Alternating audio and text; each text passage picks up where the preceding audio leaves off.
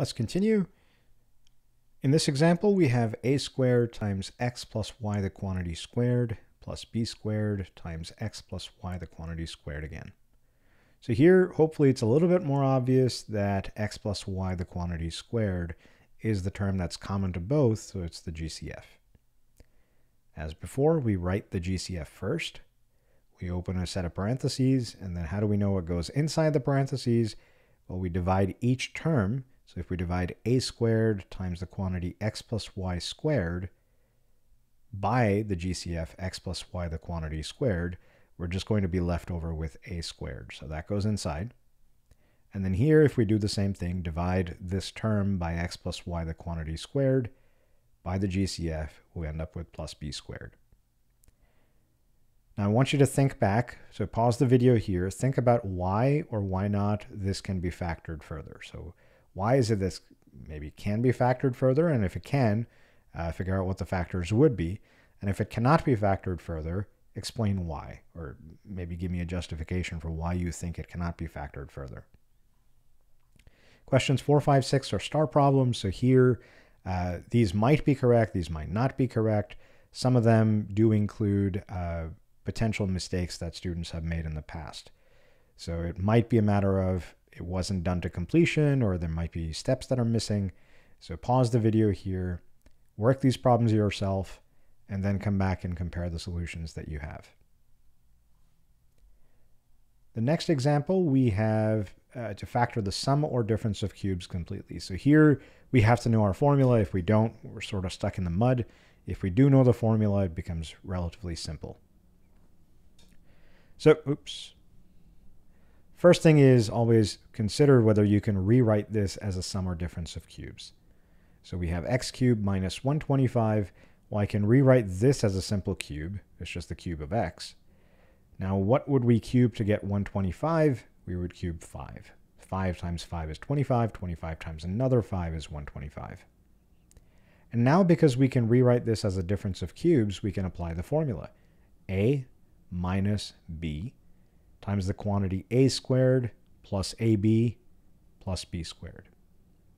So a minus b would just be x minus 5. That's what we have here. Remember that the sign here, the sign on the binomial, is the same as the sign in the problem. So this would just be x minus 5 times the quantity, square the first term. So square x, that gives you x squared. This is the opposite sign as in the problem. So if the sign in the problem is a minus, this should be a plus. Plus ab. So a times b, x times 5 is just 5x. Plus b squared, square of the second term. So square of 5 would be 25. And that's it. This cannot be factored further. This trinomial is always going to be prime. If we could have factored it, we would have factored it. So pause, make sure you really understand that. And actually, it would be a very good exercise at this stage to pause the video here and try to factor this to convince yourself that you can't. It's not going to work. Even if you try using the quadratic formula, you're not going to get real roots. The next example is x cubed plus 125. Now here I'm going to sort of talk about the power of knowing the formulas. If you know the formula for x cubed minus y cubed, or a cubed minus b cubed, remember we said that it's the same formula for the sum, except the signs are different. Algebraically, you're going to get the same stuff. So if you have x and 5 here, you're also going to get x and 5 here.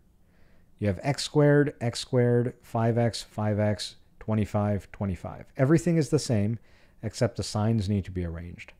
The sign in the binomial has to be the same as the sign in the problem. The sign on the middle term has to be the opposite of the sign in the problem. So if you know the answer to this problem, you don't have to do this one from scratch. You just look up here and say, hey, I just need to fix the signs.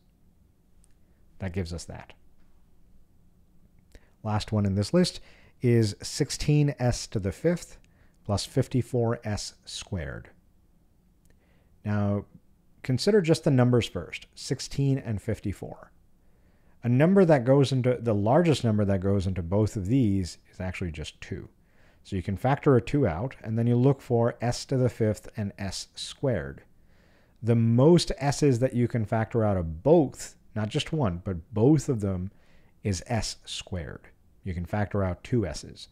So you have 2s squared times, now how do we know what goes inside? We divide each term by the GCF. So 16 divided by 2 gives us 8. S to the 5th divided by S squared gives us S to the 3rd. 54 divided by 2 will give us plus 27.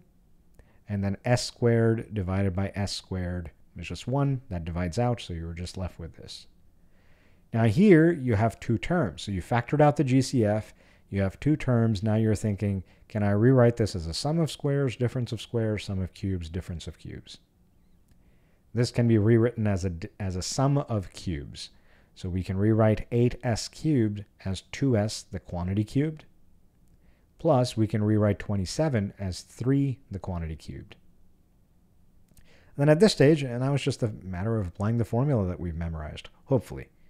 So the 2s squared, the GCF doesn't vanish. It comes along for the ride. A plus b, so 2s plus 3, times the quantity a squared. Now if I square 2s times 2s will give us 4s squared.